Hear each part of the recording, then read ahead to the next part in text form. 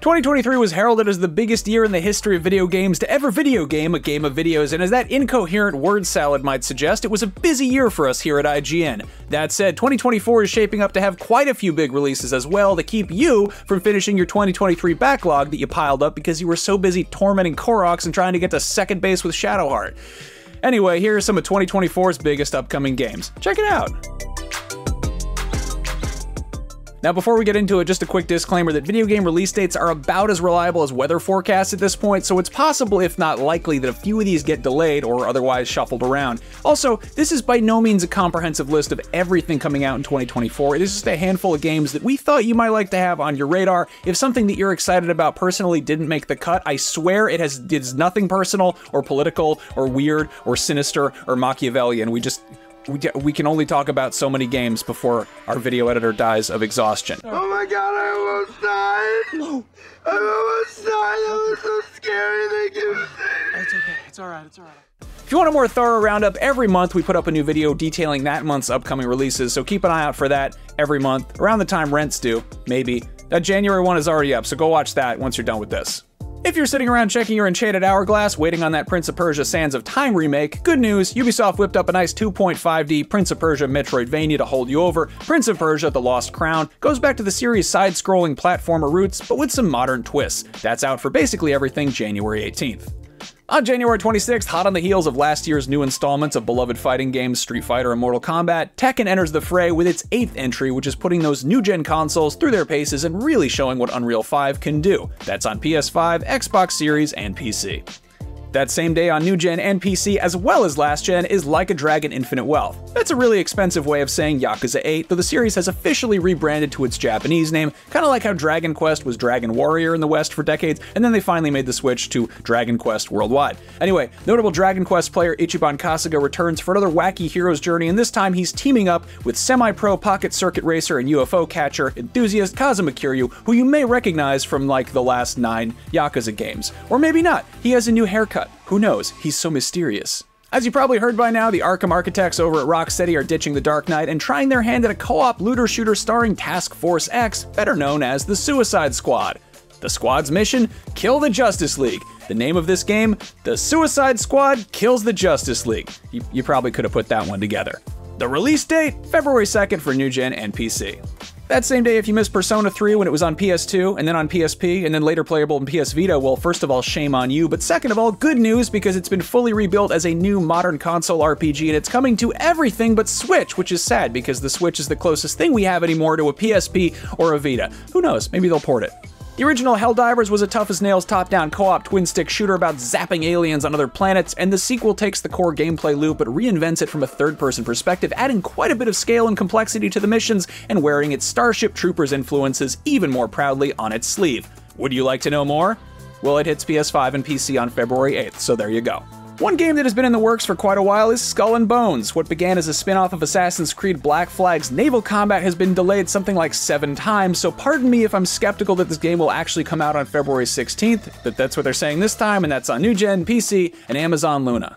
On the 29th, Cloud, Tifa, Barrett, and company are back, joined by quite a few familiar faces, and now they're turned loose at a massive, sprawling, open-world, and infinitely more detailed recreation of the original FF7's overworld map, which you can travel around by Chocobo, or on a Segway if you so desire. FF7 Remake was an incredibly ambitious start, and it sounds like Rebirth is going to be a substantially larger undertaking in all the best ways. Homeworld 3 is the long overdue follow-up to a beloved deep space strategy game that was released over 20 years ago. On March 8th, this franchise emerges from cryosleep on PC, so here's hoping it can adapt to life in the 2020s. On March 20th, one of the great grandpappies of survival horror gets a new installment. At a glance, Alone in the Dark might seem like another remake along the lines of what Dead Space and Resident Evil did recently, but it's being framed as a revival, which is fitting given the Southern Gothic themes. It's telling a whole new story, but longtime fans will likely get some deja vu as it is set in Derceto Manor, where the original 1992 game took place.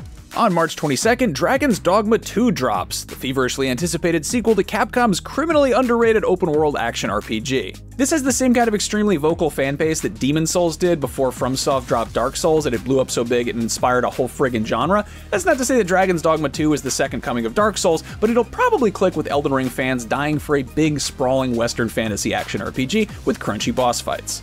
Meanwhile, if you're ready to commit seppuku because Sony and Sucker Punch have been shinobi silent regarding the next Ghost of Tsushima, Rise of the Ronin might hold you over, and this will likely click with antsy Soulsborne fans as well. The PS5 exclusive open-world action RPG comes courtesy of Team Ninja, the studio behind last year's Wolong Fallen Dynasty, the Nioh games, and of course, Ninja Gaiden.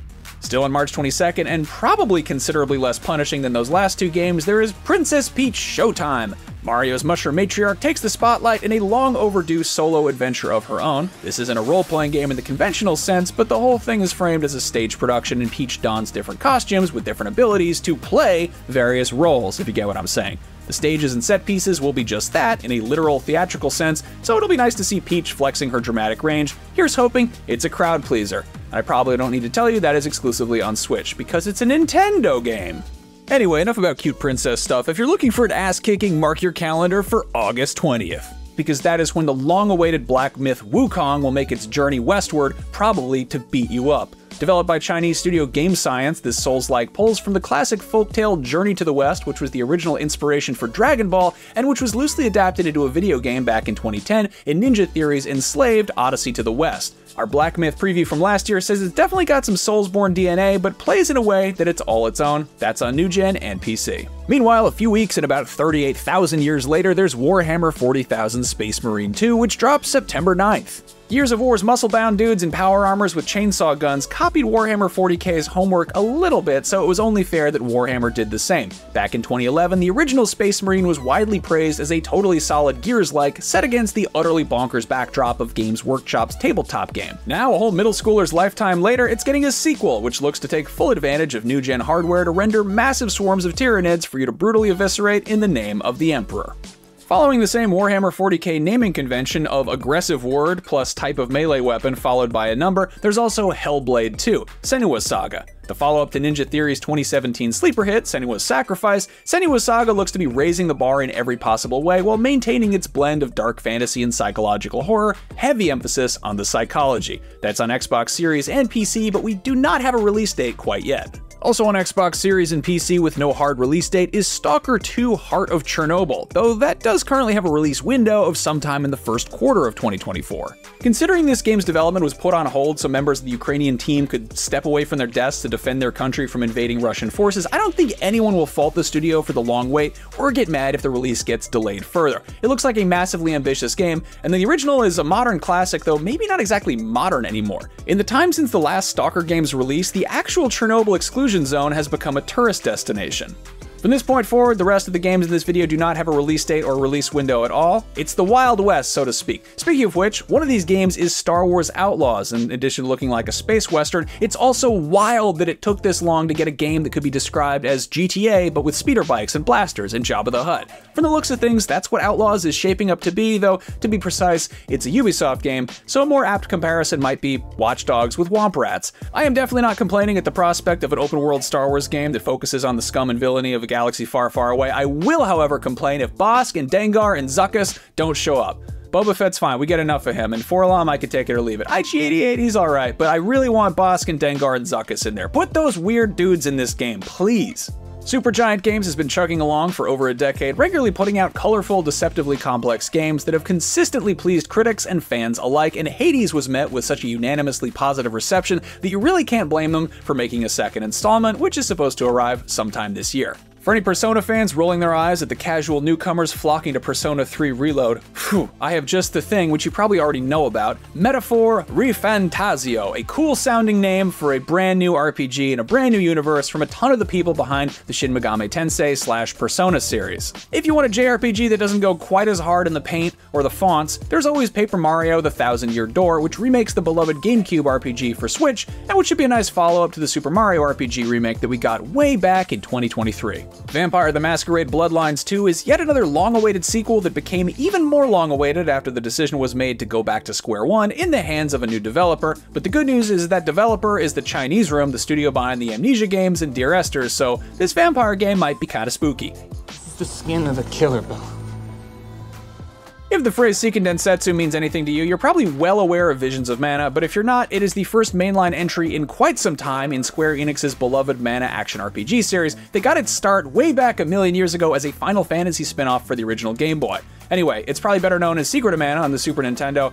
Here's the part of the video where I say that I would like to get an HD remake of Secret of Evermore, which was like the weird sort of bastard American cousin of Secret of Mana that was on Super NES. I love that game, one of my favorite games of all time.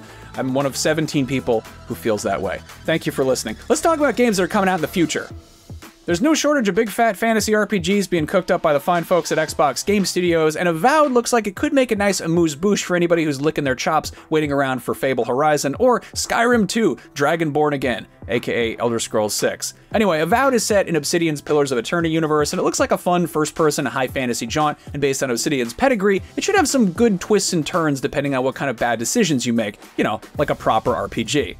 This list is not alphabetical, but Zenless Zone Zero has too many Z's in the title to not put it last. That is the next free-to-play action RPG from the Genshin Impact and Honkai Star Rail team, and this one has a super stylish, quasi-futuristic urban setting that's going to be coming to mobile and PC, and probably console at some point. Speaking of which, Genshin is expected to hit Switch at some point in 2024, and there's very good possibility that Nintendo might just drop a new console entirely, whether that is a Super Switch, or a Switch U, or something totally else entirely, probably with a better name. That'll of course have its own share of new games at launch and thereafter. And like I said, there is a ton of other stuff we didn't cover. Elden Ring's Shadow of the Erdtree DLC is going to be a substantial expansion to an already massive game. There are some rumblings about the next Doom game, possibly a prequel. And then of course long-awaited sequels like Metroid Prime 4 and Dragon Age: The Dreadwolf Rises, just to name a few. But as of recording this in late December 2023, details on all of those are pretty vague, so we can tackle them some other time. On that note, I'm going to shut up so my wonderful video editor Chris Del Padre can put the finishing touches on this video, and our wonderful producer Amanda Medina can publish it, and we can all shut down our computers for the holidays and go be with our loved ones.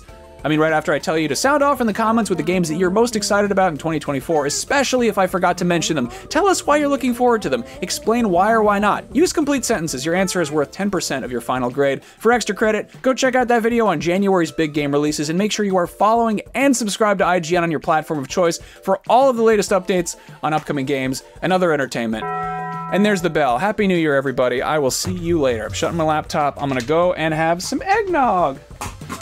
And drop my mouse and f*** up my teleprompter. Oh no!